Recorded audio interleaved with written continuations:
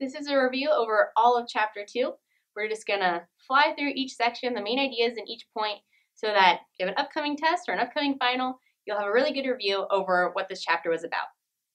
All right, so let's go ahead and get started.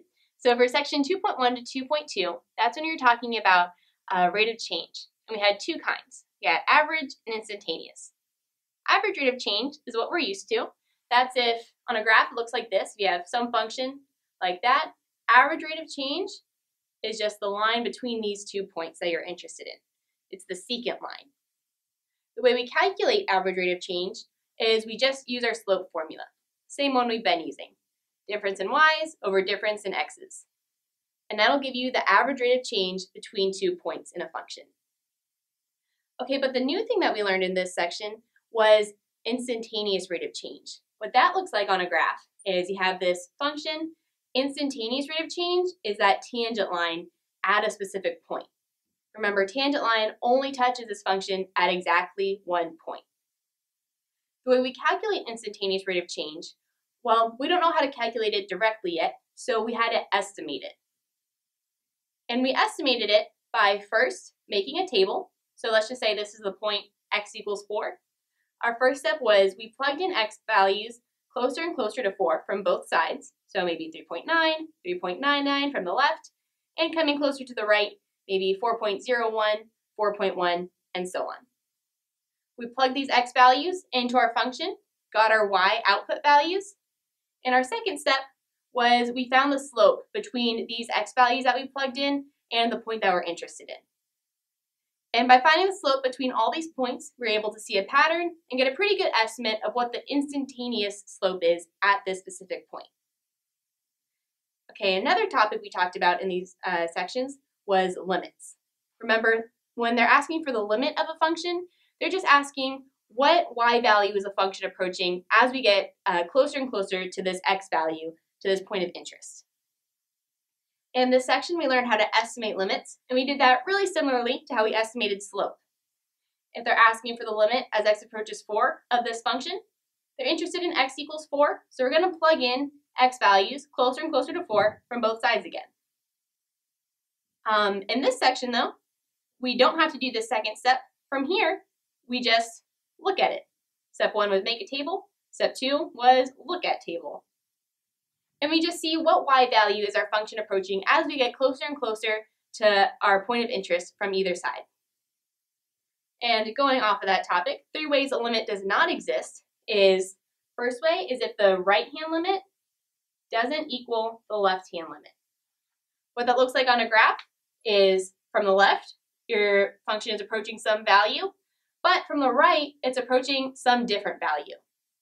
Since the left-hand side isn't the same as the right-hand side, the limit doesn't exist in this case.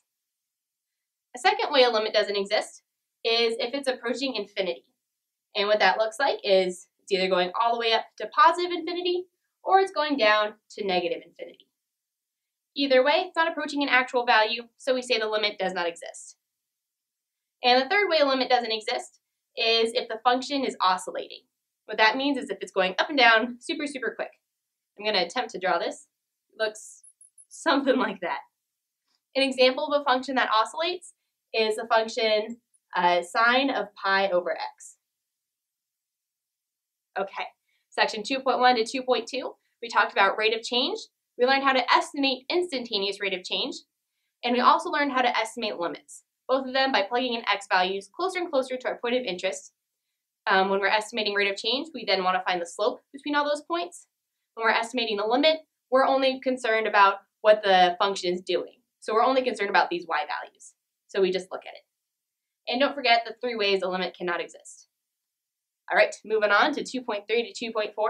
These sections are about continuity. And if you remember, our definition of continuity is if the limit as x approaches c of some function, f of x, is equal to f of c, then our function is continuous. Which makes sense because if we were to draw this out, we have some value, c here, and if the limit of our function, what the left and the right-hand side are approaching, is the same as what this function is defined at, then it's continuous. All right, but 3 types of discontinuities. One way is if we have a jump discontinuity. And this is kind of similar to this limit that does not exist over here. So what a jump discontinuity looks like is your function is doing something over here, then all of a sudden it jumps up to some new value and continues on. In this case, like we were just saying, the limit does not exist here because right-hand limit doesn't equal left-hand limit. Second type of discontinuity, also similar to this type of limit that doesn't exist, is called an infinite discontinuity. And much as the name might suggest, that's whenever the function's approaching either positive infinity or negative infinity. Third type of discontinuity is called a removable discontinuity. And what that looks like is it's just kind of like a hole in a graph. So you have a function, then all of a sudden it's not defined somewhere, and the function keeps going. The function could be defined at another point here, so there could be a dot drawn somewhere else, or there could be no dot. Either way, it's still a removable discontinuity. Now, key thing to note between removable and jump discontinuities, limit does not exist. Removable discontinuities, limit does exist. And that'll be true for any type of removable and any type of jump discontinuity. All right, moving on to section 2.5 to 2.6. So this is where we learned how to solve limits directly. We are done with estimating them by plugging in points closer and closer. Hallelujah, because that took forever. No one liked it. And now we moved on to the more math way of how to do these things.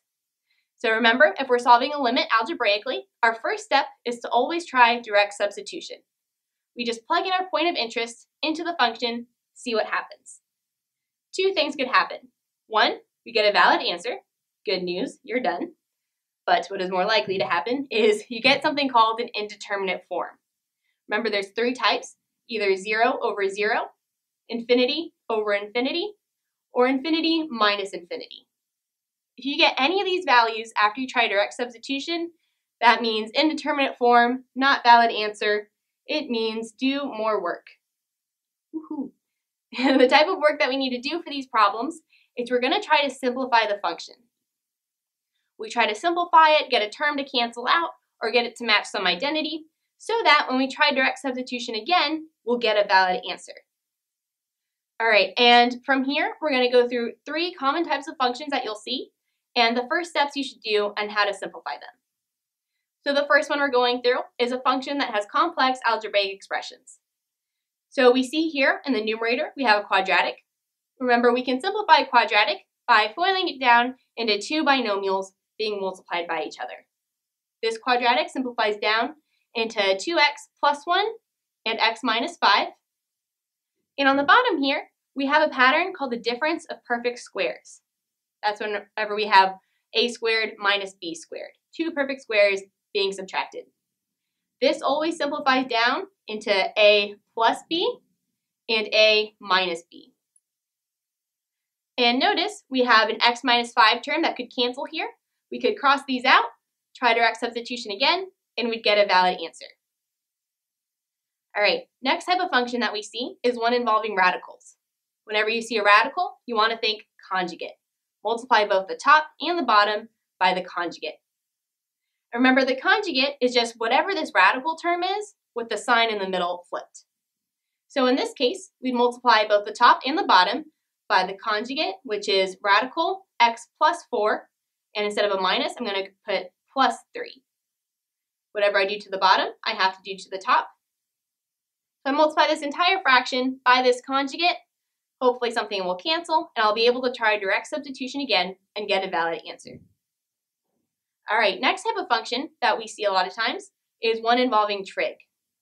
So for trig, our first step for these types of limits is we want to rewrite it in terms of just sine and cosine. So for example, here if I had tangent, I could rewrite tan 4x as sine 4x over cosine 4x. So I rewrite this function in terms of just sine and cosine, simplify it a little bit, and step 2, I want to get it to match an identity. If you remember in section 2.6, there were two identities we learned, one for sine and one for cosine.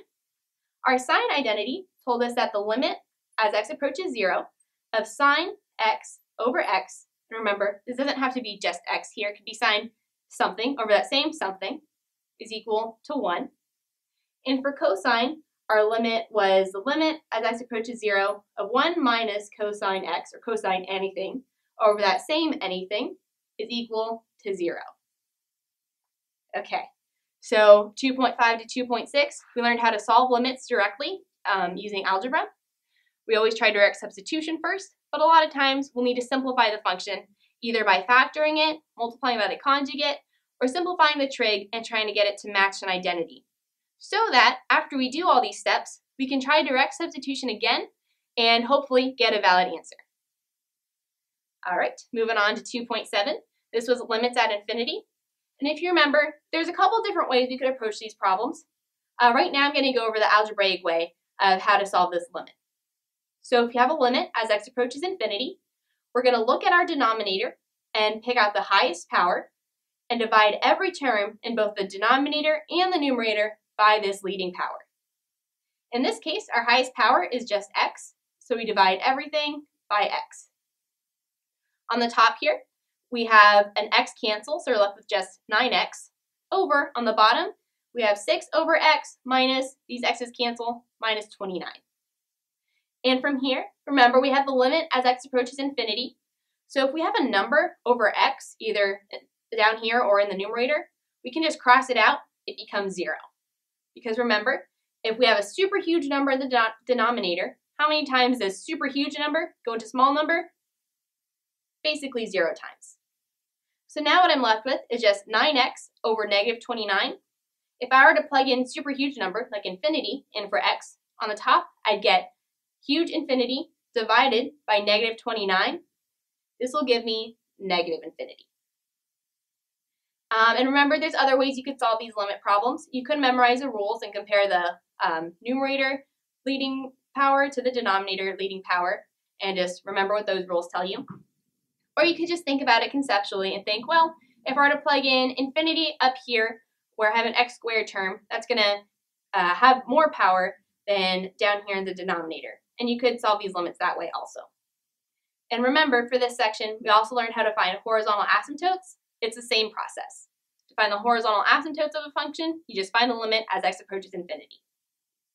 All right, last section, intermediate value theorem.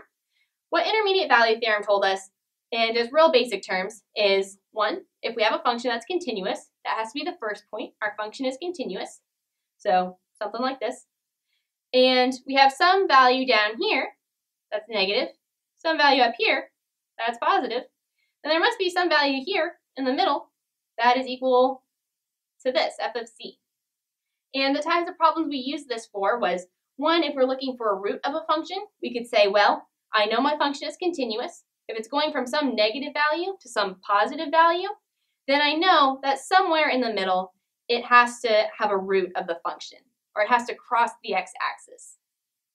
You could also use this in other terms. If, let's just say you're interested in, if it passed this value, let's call this 5, if you knew that down here the function was -1 and up here the function was 10, then you know that somewhere in the middle it's going to pass through the value f of x equals 5. Okay, so that was a marathon right here. So hopefully this was a pretty good review over each section. Some basic study tips if you have a test coming up is, 1, try to make just a 1-page review over all the main topics in this chapter, kind of like what we did here.